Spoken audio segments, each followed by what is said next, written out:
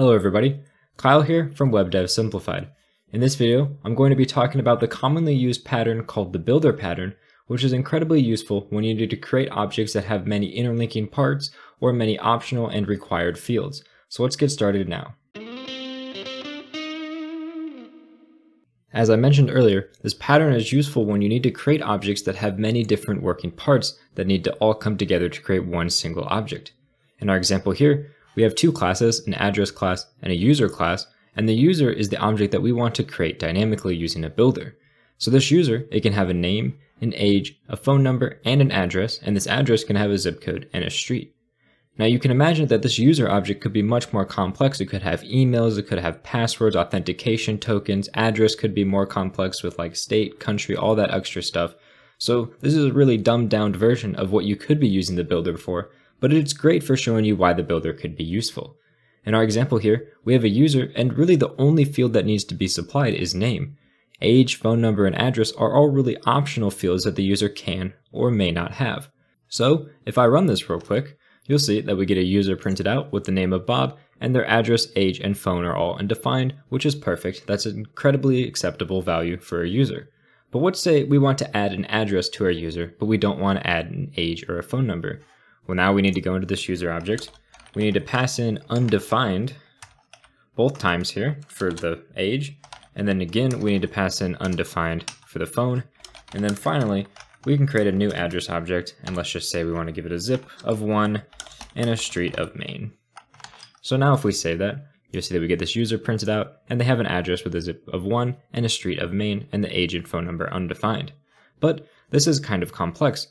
This is really not very self-explanatory. If all you saw was this new user line, you don't know what undefined is setting, you don't know that this is the age or that this is the phone number. So it's incredibly confusing to figure out what you're actually setting. And you always have to write out these undefines and make sure everything's in the correct order in order to get this to work properly. And if you can imagine you have 20 parameters to create a new user, this new user statement can become incredibly long and filled with many different undefined that are confusing to you, the programmer, as to what they actually mean. And that's where the builder comes in.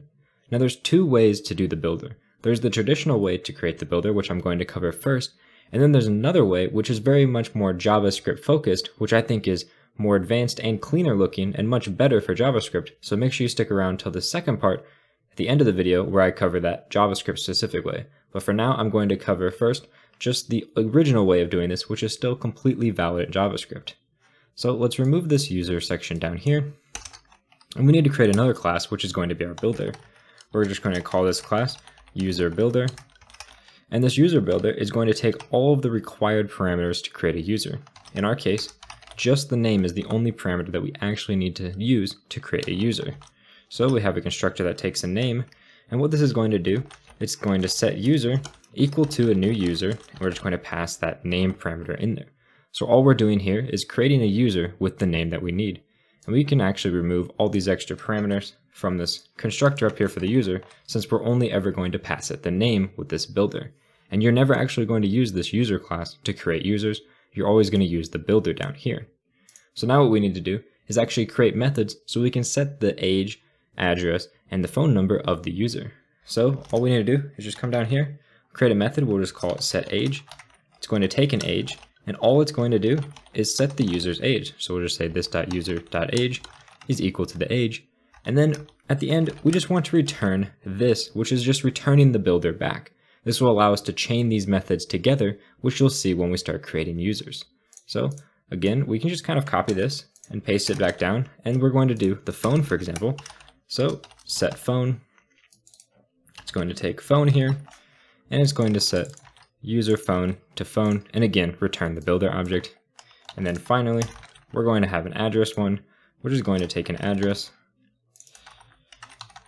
And do we finish pasting that all down? There we go. Now we've created the builder for our user, and we can actually use the builder. But first we need to create a build method on this in order to create the user and return it.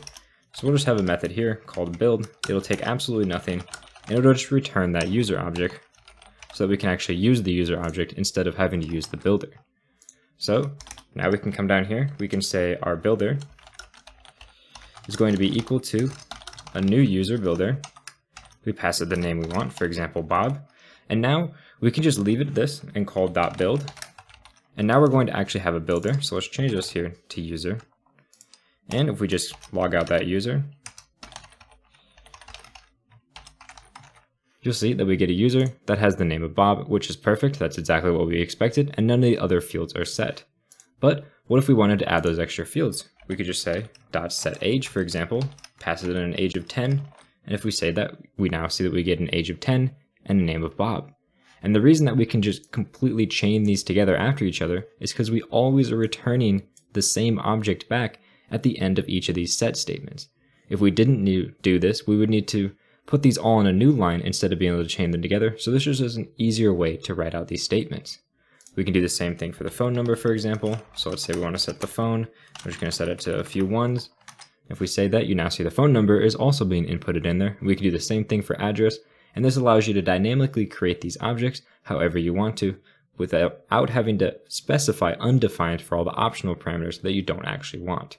It also gives you a nice clean interface for setting the different properties of a user, which makes it much easier to see what's going on in the code when you're reading it. And this is the traditional way of creating a builder. But it's not the only way to use a builder, and JavaScript actually has a really nice way to implement builders for more simple objects in the case of this user, for example. So let's open that up right now. We can get started by completely removing this builder class because we're no longer actually going to need it. And all we're going to do is actually make changes to the user class itself. So as we know, we have this name parameter which is going to be required, and we have a bunch of other parameters, the phone number, the age, and the address, which are optional. And an easy way to create optional parameters in JavaScript is to pass them as a JSON object or a JavaScript object at the very end. A lot of times this will be labeled as options, for example. But with the newer features of JavaScript, we're able to actually specify names for these different parameters rather than just pass them all in one JavaScript object. So we can just create a JavaScript object of sorts inside of here by creating two curly braces, and we just want to put the parameters that we want. For example, we want to have age, we want to have phone, and we want to have address.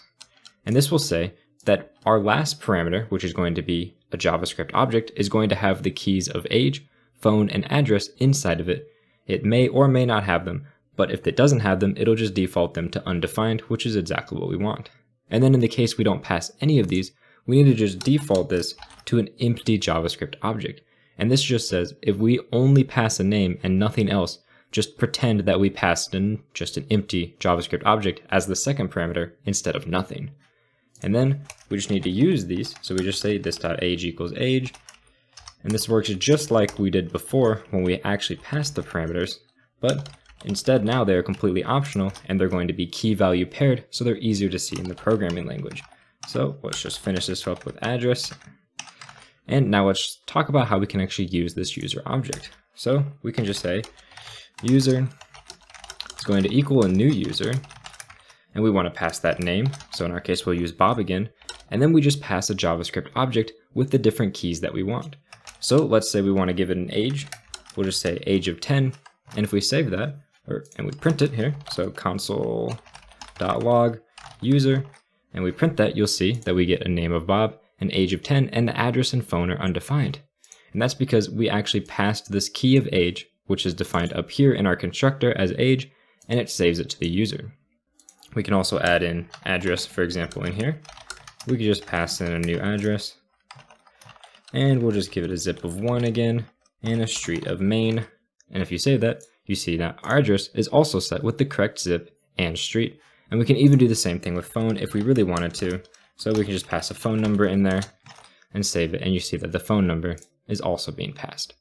And the great thing about doing our constructor this way is we can use default values for these different optional parameters if we want. So for example, if we remove phone here, resave it, you'll see that we get undefined for our phone number. But let's say we want to default all the phone numbers to be 12345678990. Now if we save that, you'll see that it is changing the phone number to 12345678990 if we don't pass it. But if we do pass the phone number, so for example, if we make the phone number just a bunch of ones and save it, you'll see that it sets the phone number to a bunch of ones. So this is really convenient when we want to create these optional parameters, but sometimes maybe we want to have default values for them. So it's incredibly useful for that certain scenario. And when you have a simple builder, such as this user builder, it's much easier to create a constructor like this. It takes up much less code, and I think that the code that you actually write to create the object is just as clean as the actual builder implementation. The only time a builder is actually better than this is if you have an incredibly complex object that has many moving parts to it, and in that case, using a builder instead of a constructor would be beneficial since it allows you to break out that complex logic from the constructor and put it inside of the builder object. And that's all there is to creating a builder in JavaScript. I hope you guys learned something about how to create a builder and why it'll be useful in your code to use these builders to clean up your complex constructors and object creations. If you guys did enjoy this video, please make sure to check out my other design pattern videos linked over here and subscribe to my channel for more videos just like this in the future. Thank you guys very much for watching and have a good day.